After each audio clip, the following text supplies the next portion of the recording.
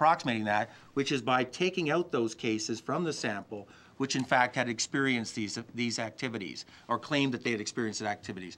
When I remove that and compare the voting rates with the voting rates that would have happened if that had not been the case, well, this is where we come up with an additional estimate, which is also 1.4%, 1.5%. So there is some triangulation, and I do believe there's some other research that others have done using other kinds of econometric techniques, which also point to the same kinds of effects. So yes, there needs to be some refinement. The band, I'd like to make it a little wider. By the way, we've been quite conservative, for example, in the estimates. Only about 10% of those who had not received any effects said that they didn't vote in these ridings. We know that for reasons of sampling and social desirability, people tend to understate their propensity to non-vote. Even Statistics Canada surveys, using the best possible methods, end up with a double estimate of non-voting. So when we would look at these estimates of non-voting, they probably should be elevated to adjust for the rates of non-voting, which is a measurement error, or understatement. We only took half of that effect in coming up with this to allow for the fact that there might be some over-reporting going on the other side of the equation. But, you know, I think further refinement of these results is something that would be interesting, extending to other ridings as well, because clearly there seem to be effects that were beyond the borders that we looked at. And just a small point then, so if you take the 1.5% and then apply the margin of error, that's where you create a band of 0.8% to 2.2% as the absolute outside possibilities. So instead of just saying the 1.5%, because there is a margin of error attached to that, you can very strongly state that between 0.8% and 2.2% would be the impact. Sorry, could I just make one quick point? I don't want to sound like a total propeller head here, but the fact is that people think, oh, that's not a very big number. Your margin of error is 1.7. Why would that mean anything? The margin of error is not a flat box that sits over the distribution. It's shaped like this. When we move down to small numbers, like 1 and 2, the margin of error for my sample becomes 0.4. So it is not 1.7, and that's important. And these kinds of designs, when I look at effects of this sort, even though the percentage numbers aren't that great, the significance level is at any conventional level, 0.001, for example. Steve Rennie, Canadian Press. I can barely remember what I had for lunch last week. It's been a year since the election. How do you account for people maybe remembering things that didn't happen? Saying, oh yeah, I think I got a call from Elections Canada.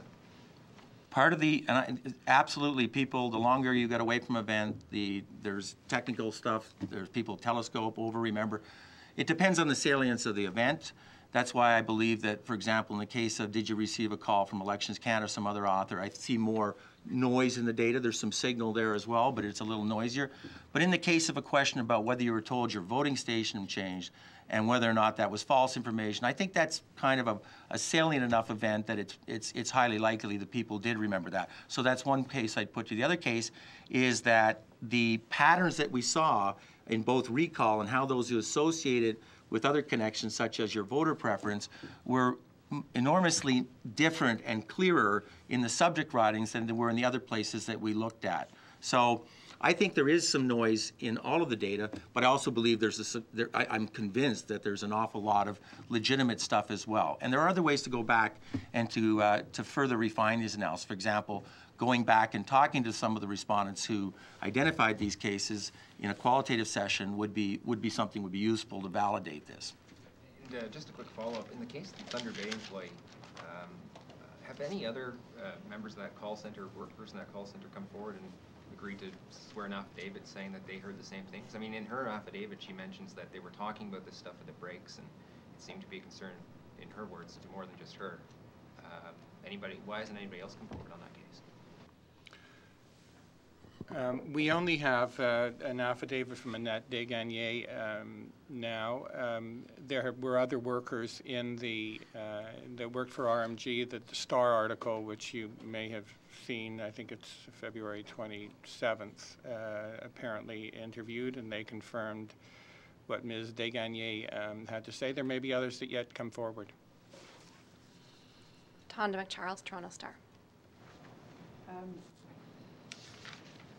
Do you have any way of, this you say about 1.5% of people were dissuaded from voting as a result of the calls in 7 ridings. But I still don't understand what difference it made. So do you have any way of knowing if it made any difference at all to a result, to numbers in any way? Yeah, I think we do. The fact is that I think one of the I interesting... don't want a big statistical explanation, though, Frank. Really, you lost me at causal connection last time. So I just really want to understand what difference does it make? In 5 of the 7 ridings, the results would be different outcomes. How's that? At 1.5%. If you do the analysis based on the 0.8 to the 2.2, and we do have a sheet that shows this, at the 2.2, that would be sufficient to overturn the results in all 7 ridings. At 1.5, it is 1, 2, 3, 4, 5, 6 of the 7, and at 0, even at 0.8, which is absolutely the lowest possible number, it would be 1, 2, 3 ridings. Sorry, so the range is 3 to 7 7. ridings. There would have been a different outcome. And just to go back to Terry's point, I assume you have no information or evidence from anyone connected to the Conservative campaign to talk about how they structure and orchestrate and conduct their voter ID, get out the vote, any of that. So I still don't understand. You know, you're making a leap, aren't you? That Penner says it couldn't have been possible. But really, I mean, what do you know? You don't know anything about how the Conservatives conduct their campaign. Do you have anything to go on to suggest, to link this? You're making a very serious accusation against the central organizers and now the government. So where's your evidence? Well, Mr. Penner's affidavit doesn't specifically identify the Conservative Party. He describes the modalities that are used to do something that's common in all election campaigns, which is to identify your supporters and encourage them to get out to the polls in light of the technological innovations of the last decade or so that has moved that activity from door-to-door canvassing and volunteers phoning electors from the local riding to the use of companies that provide voice and automated calling in very large numbers to electors. So he's describing the way the world has changed and the way a typical campaign functions. He does not claim to know precisely how the Conservatives go about this. But this is the basic kind of nuts and bolts of how to run a campaign, given the fact that you can retain companies like RMG and others to do a lot of voter outreach for you. And let me just add that, yes, I'm the one drawing the conclusion, where you have both that evidence combined with evidence that suggests that these deceptive calls were overwhelmingly targeted by a significant number against supporters of the New Democratic Party, the Liberal Party, and the Green Party. That's why I argue that it's leading inexorably in only one direction. There's only one other party left. More questions? Okay. Can I just ask you then, what you're saying is it's like a 1-2 punch, right? You get a call identifying how you're going to vote. You say you don't want to vote Tory, you get another call. Could someone just describe that succinctly? Because it seems to me that's what you found, eh? Yes. First in the campaign, the parties are attempting to identify who people are going to vote for. On the legitimate side, that's for purposes of identifying your vote so you can make sure they get out to vote. And subsequently in the campaign, we have people who were called, having identified themselves as non-Conservative Party supporters, to say, oh, by the way, your polling station has been changed. And we're not calling you on behalf of the Conservative Party. We're calling you on behalf of the Voter Outreach Centre or Elections Canada. You know, and the voter identification, I should just point out that, in fact, I talked to one of our applicants in one riding, and he said he didn't get a call early in the campaign to identify the party that he supports, but he said, this is a pretty small community and everybody knows that I'm not a supporter of the Conservative Party of Canada. So he didn't get a first call and a second call. He simply got the second call. But he had no doubt that everyone understood that he's not a supporter of the Conservative Party of Canada. You've got 7 ridings. It's possible there could be more.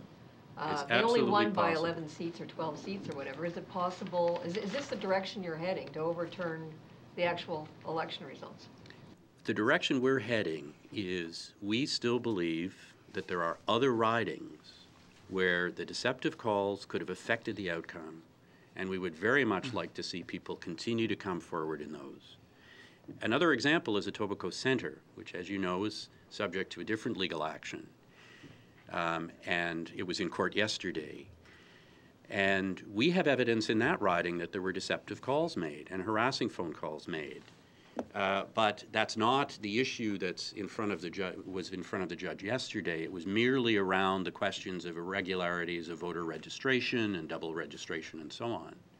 But the margin of victory in that riding is so narrow that we think you could probably have a look at that riding and easily come forward with a very solid case based on the deceptive phone calls, which are fraudulent. But do you think there'll be more than 7? Yes. Quick follow-up, Martin Stern. Non-technical question. Stephen Shrybman, do you have a court date, and do you know whether the court is accepted to put these all in one common cause? No, we don't. The cases are going to be managed. We'll have a conference with the case management judge, and we'll try to set out a schedule for dealing with all of the things that need to happen before we actually have a judge consider the applications. Okay. Just one number question. Do you have a number, just like how many thousands of calls? Like, what's your estimate of thousands of calls, deceptive calls, if we could call them that?